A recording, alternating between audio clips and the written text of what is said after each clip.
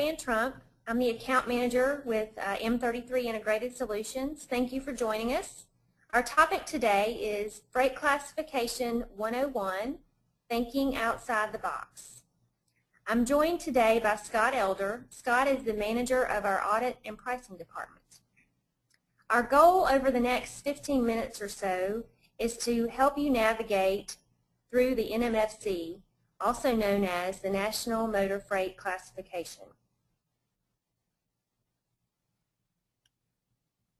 We could literally spend hours discussing this topic, but we know your time is valuable and limited, so we will focus on these 5 talking points. What is it and why is it important? Characteristics, how to calculate density, the classification index, which is comprised of 18 groups, and limitation of liability. So a little bit about the origin and history of the NMFC. The Interstate Commerce Commission created the NMFC after deregulation in the 1980s. The ICC was abolished in the mid-90s, and the responsibility was transferred to the Surface Transportation Board, also known as STB. After that, the National Motor Freight Transportation Association, the NMFTA, took over the responsibility. So we're in the 3rd generation of the NMFC. The standard is used in the industry that provides a comparison of commodities moving interstate, intrastate, and foreign commerce. The intent is to simplify the comparative evaluation of thousands of products moving in the marketplace today.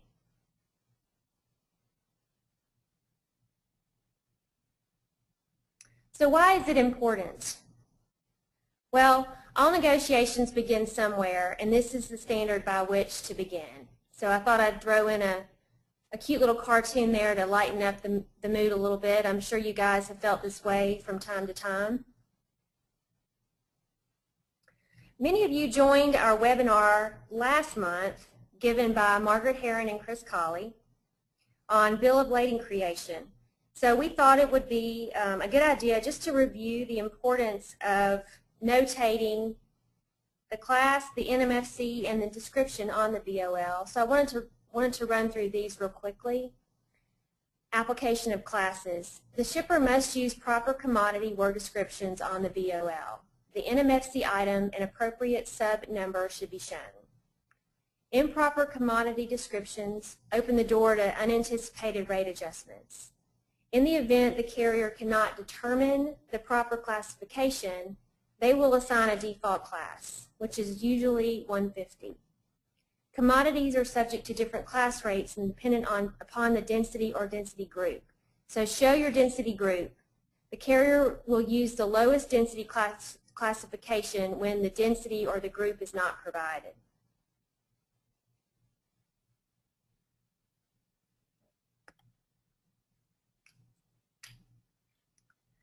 There are 4 characteristics of transportability. So commodities are grouped into one of 18 classes from a low of 50 to a high of 500. Class is based on an evaluation of 4 transportation characteristics, and these are listed as density, liability, handling, which is packaging, and stowability. Today we're going to focus on density and liability.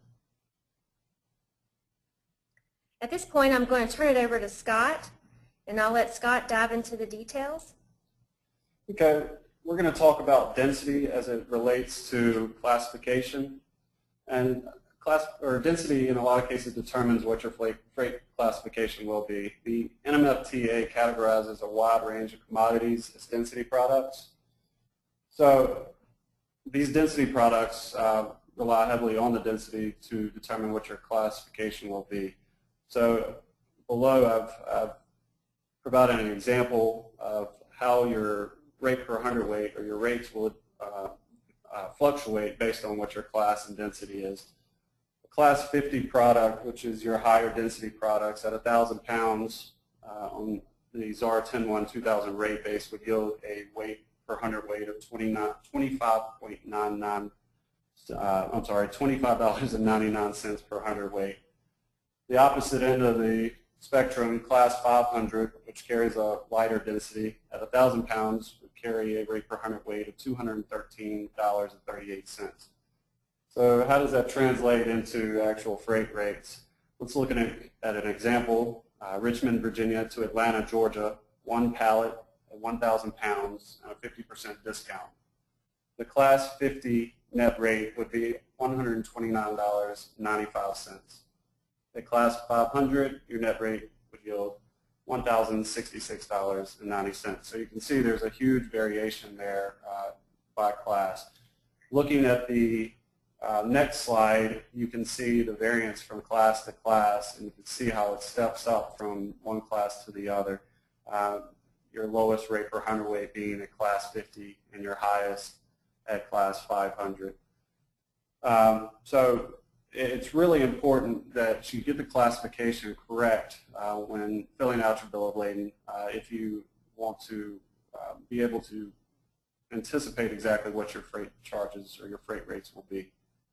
So Scott, can I ask you a question around the how this would apply, how density would apply toward cubic capacity, and just a few talking points around being cognizant of pounds per cubic feet and how that would apply?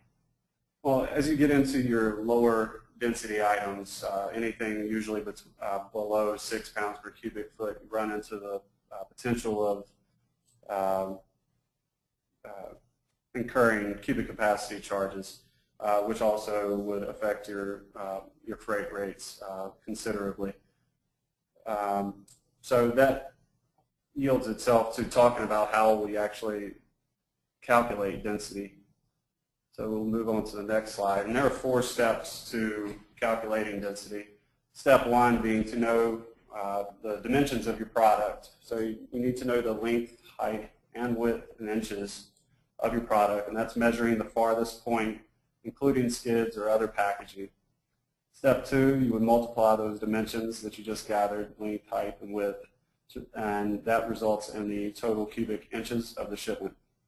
Step 3, divide the total cubic inches by 1,728, which is the number of cubic inches in a cubic foot, resulting in the cubic feet of the shipment. Step 4, the final step, is divide the weight, your total weight in pounds of the shipment by the total cubic feet, which would result in the pounds per cubic foot or density. So as an example, imagine a single skid weighing 500 pounds with dimensions of 42 by 48 by 48. We would multiply the 42 by 48 by 48 to come to 96,768 cubic inches. Divide your 96,768 cubic inches by 1,728 to yield 56 cubic feet.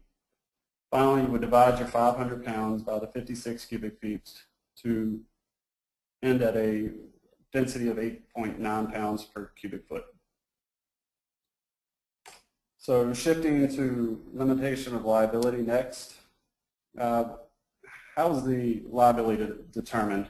Well, the maximum liability per pound per package allowed is determined first by determining the actual class as provided in the governing tariff or the FAK rating as set forth in the shipper's published tariff.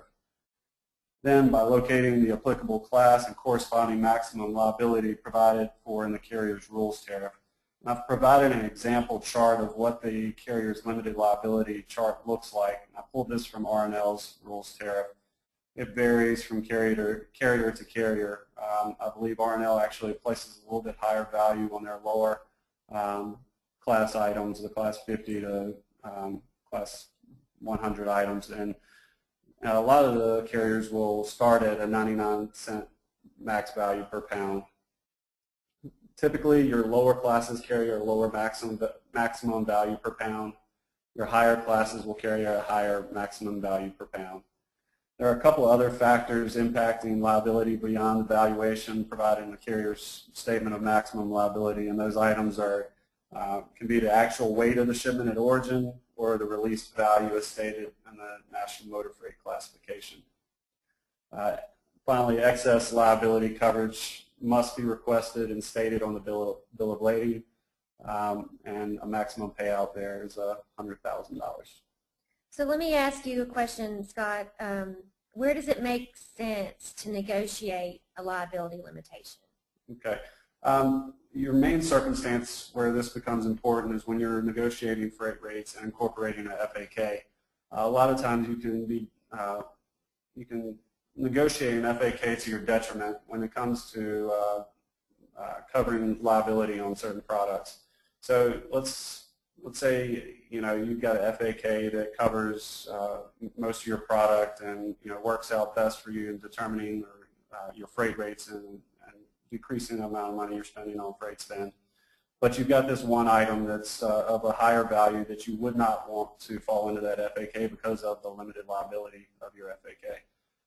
You would need to negotiate that on the front end along with the pricing to allow for that particular NMFC item to run at a higher class, to be excluded from your FAK in order to obtain the higher liability. That's a great point. So in conclusion, there's basically two simple things to remember here, and that's to clarify, which is educating yourself on your product. Be accurate in your description. And then uniformity, and that's being consistent. So we thank you today for your time. We hope you have found this webinar informative. If you have any questions about this topic, you can contact your account manager, or you can reach out to me. I've left my contact information on this slide. Thanks, and have a great afternoon.